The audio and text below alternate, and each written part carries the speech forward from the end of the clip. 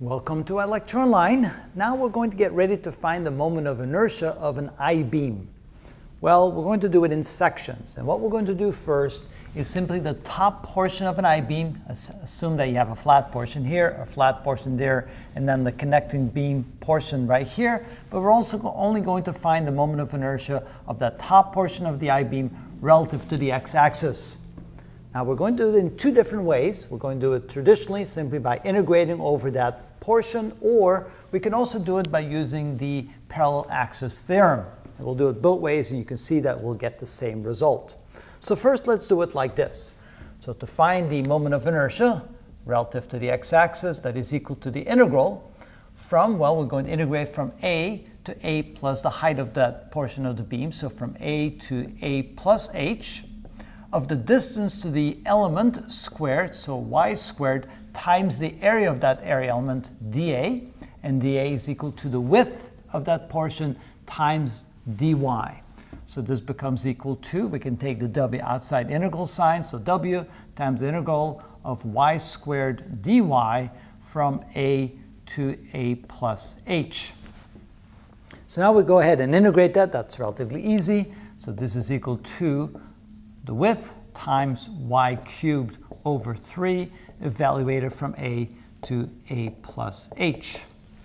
So when we plug those limits in, that gives us 1/3 the width of that section of the I-beam times, you plug in the upper limit, you get a plus h quantity cubed minus, when you plug in the lower limit, you get a cubed.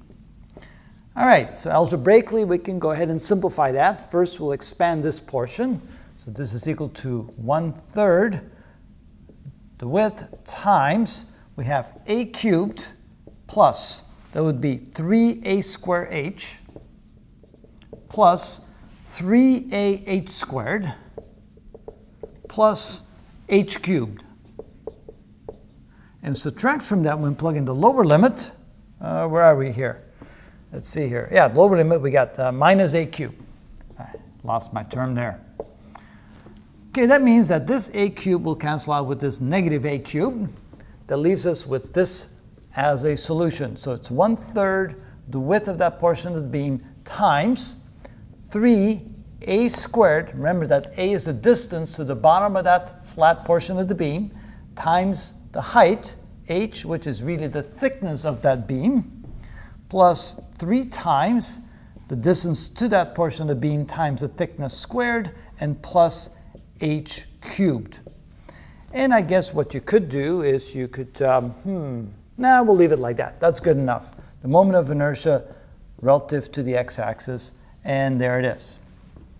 Now, to show you that this is actually a reasonable solution, remember in the previous video what we have done is we had found the moment of inertia of a square section like this, s by s, a distance s away from the x-axis. Then what we ended up getting was I sub x was equal to 7/3, I believe it was 7/3, s to the 4th power. So this answer should turn into this answer if we let a equals s, h equals s, and w equals s. That is, if a equals w equals h equals s. Let's do that. Let's replace everything by s to see if we end up with the very same result. So when we do that, the following happens. So I as a function, the moment of inertia relative to x, I should say, is 1/3 s times, this would be s squared times s, that would be 3s cubed plus 3s cubed plus s cubed. So notice we have 7s cubed times s, that's 7s to the 4th power divided by 3, is indeed 7/3 s to the 4th power, which shows that it reduces to something that we've seen before. This looks like a reasonable answer. Now let's use what we call parallel. Thank you. So let's use the parallel axis theorem to see if we can get the same result. First of all, we want the moment of inertia of the center mass of that beam. This has a width w and a height h. So we can say that the moment of inertia of the center mass, that would be equal to 1 1/12 area of the beam times h squared. And so the area of the beam is equal to h times w, so this becomes 1/12 wh cubed. So that's the moment of inertia of the center mass of the beam. Now we're going to displace it upward a distance of a plus h over 2. So from here to here, that would be distance a, and then we have to add another h over 2. So that's the distance here that goes into the equation over there.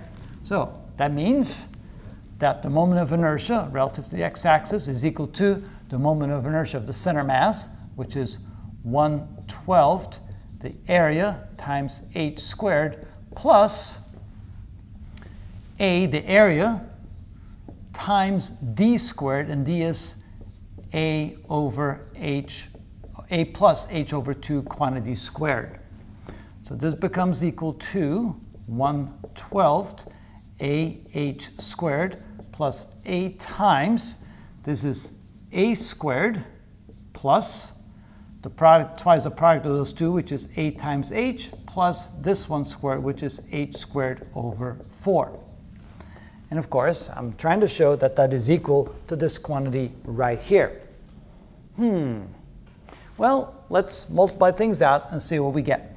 So this is equal to 1/12 ah squared plus aa squared plus aah plus 1/4 ah squared. Notice we have two like terms that we can add. 1/12 ah squared plus 1/4 ah squared. Well, 1/4 is the same as 3/12. 3/12 plus 1/12 is 4/12, which is 1/3. So this becomes equal to 1/3 the area times h squared plus a squared plus aah. We're almost there.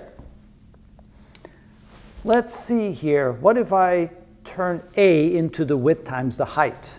So if I do that, I get the following. This is 1/3 width times h cubed plus, here we get width times h a squared plus, and here we get width times a h squared. See if that's correct. So I turned a into width times h, so that's width times h squared times an a. Now what I can do is I can factor out a 1/3 width. So this is equal to 1/3 times the width, and what do I have left?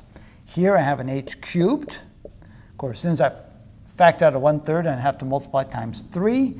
So I have plus 3 times a square h plus 3 times ah squared.